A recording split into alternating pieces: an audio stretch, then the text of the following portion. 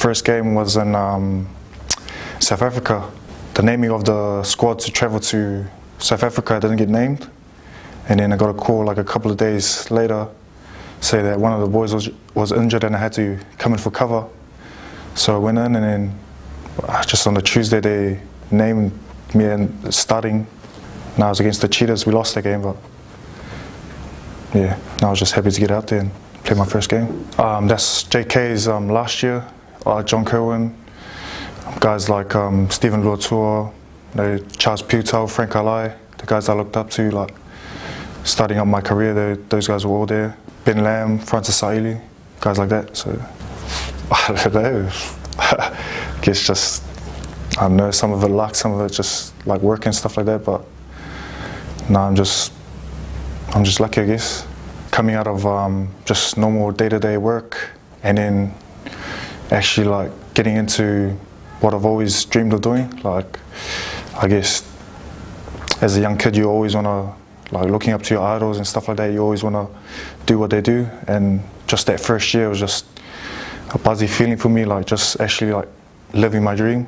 It feels like yesterday I played my first game. Like I said, I still remember, and I don't know, if I do get the chance to actually play 50 games, is, I guess, dream come true.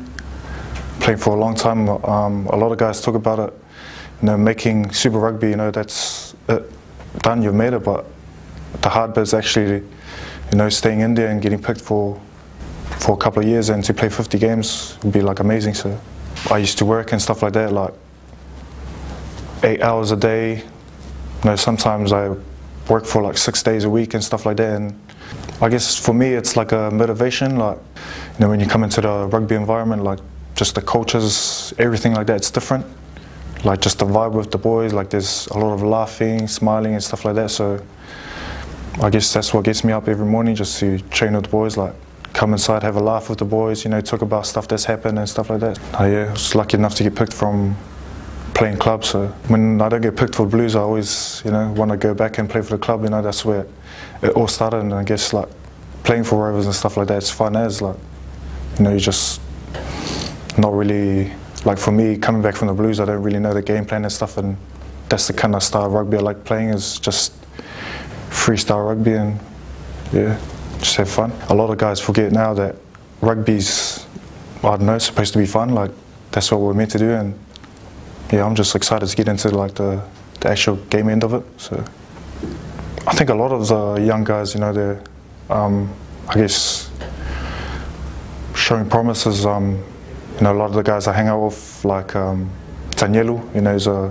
young guy, but he's pretty strong on the field. Like he's bumping people off and stuff like that. And you look at his age, he's pretty young. You know, a guy like Hoskins, last pre-season for this year, he was outstanding. You know, looked like Aki for a bit there, but